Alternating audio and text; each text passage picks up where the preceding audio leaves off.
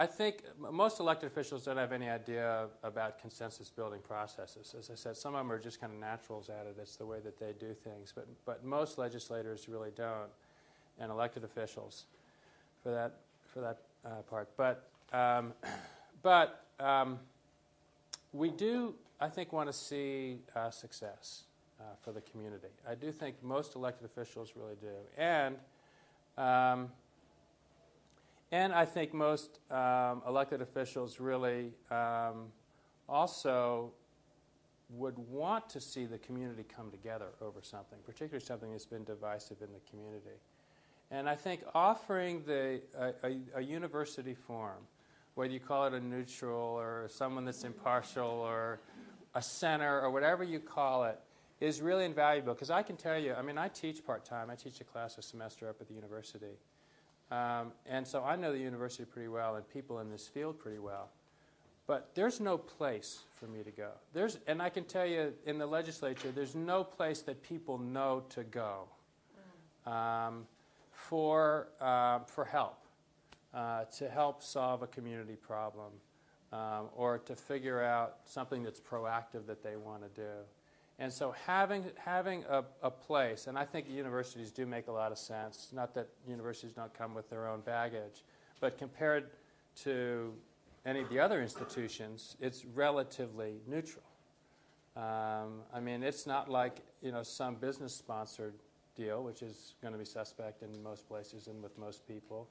And it's not like by having an advocacy group saying we're going to do something, or even a citizens group, unless it's something like the League of Women Voters. I think a university is really a natural institution to serve as a forum for folks to go. And we don't have anything like that in Utah through the university. There are places, there are individuals in the universities, but there's no place. And I think if it was there and the legislative staff knew about it and it became part of the introduction to a legislator's role after the election, when they're stepping into office, and you know, it's just like that scene out of the candidates, like, well, now what do I do? Because elected officials really do feel that way. I mean, they've invested all this effort into a campaign, and they really are in a different role when they're either governing or playing the role all of a sudden of both making decisions but participating in them in some way. And so I think it's really, to me, it's just a real natural. I mean, I'd love to see that develop more in Utah than we have now, and I really think that that's something that you all can do better than any of us. And what that means, obviously, is not only sort of pulling together the group of people and having some institutional name associated with it, but it also means starting to reach out to legislators, which, you know, really shouldn't be a frightening proposition, even though we are kind of spooky in what we do. You know, in Utah, legislators, we're all part-time. You know that we're not very smart. And you know, I mean, we've got everything from school bus drivers to retired fire chiefs to, you know, it's just a range of people. And I think if people knew there was a resource available and they knew where they could go, and you reached out to them, I mean, I'm always telling people when I'm meeting, it's like, call your legislator. Not during the session. Our lives are much too hectic during a session, but call them and say you just want to get together and meet and talk to them about something you're doing or something you think is important. And at least in our world, legislators will always find time for that. Now, I mean, the other thing, though, is to be very sensitive about elected officials' time.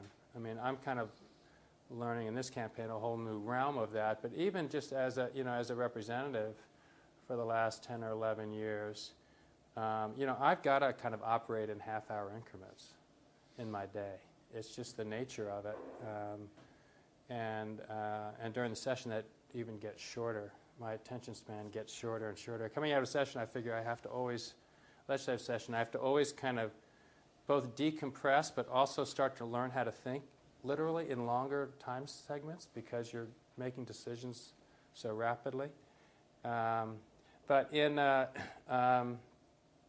for most elected officials' time, there are so many demands on their time that it's always a juggling act. But legislators they'll find the time. If you call them up and say, hey, I'm a constituent or I'm working on this and I just want to take a little bit of time, can we meet over breakfast or lunch or a drink or whatever it might be that's convenient, I'll come to your home, whatever works for you or your place of business. They'll find the time, particularly if you're bringing to them something that may help them do their jobs and be successful. And there's no question that learning and living through a consensus building process is, it is success.